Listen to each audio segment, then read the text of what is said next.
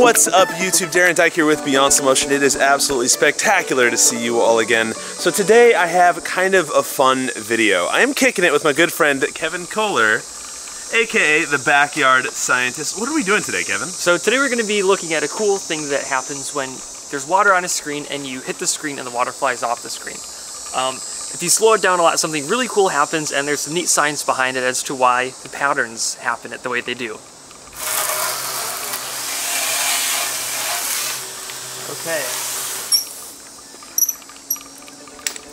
Okay, so you're in Florida, it just rained, your pool cage screen is covered in water like this, and all you have to do to knock the water off is just hit the screen like this. And that's cool, now you're soaked with a bunch of water mist, but if you slow that down and look at it, something really cool happened.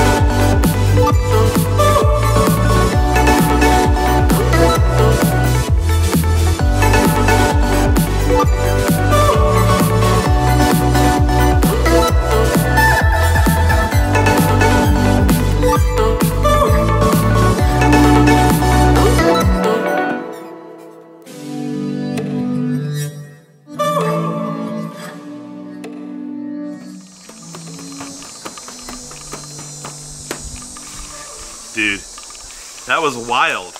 Yeah. You want to explain what's happening here? So if you zoom into the little squares on the screen, you can imagine yourself that you're in a city driving a taxi cab.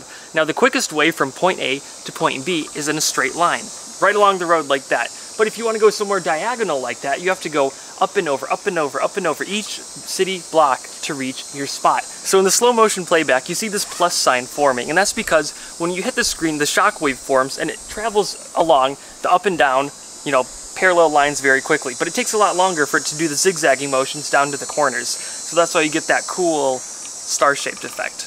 That's crazy stuff though. Yeah, it is. Dudes, if you want to check out some more epic science DIY breakdowns, all kinds of cool stuff, tell us a little bit about what you do. So I'm Backyard Scientist, so I do a lot of science. It's not just really science in the backyard, it's the whole concept of backyard. You're kind of doing it yourself. It might not work perfectly every time, but it's just a lot of mad science experiments, and it's a lot of fun. It's really wild. I've actually been working with Kevin on a TV show called Street Science for, this is our second season now. We're actually just wrapping up our second season.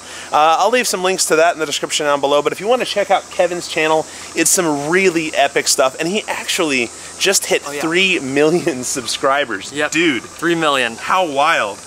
Yeah, I've got a fun video planned, so thank you guys. That's so sick. Anyway, check that stuff out. We also want to give a big shout out to our good friend Brandon Baldwin over at Gizmo Slip. He was the one who let us use that 18,000 frames per second camera called the V1611. He does all kinds of cool videos too. I'll leave a link to his stuff in the description down below. Thanks, Brandon.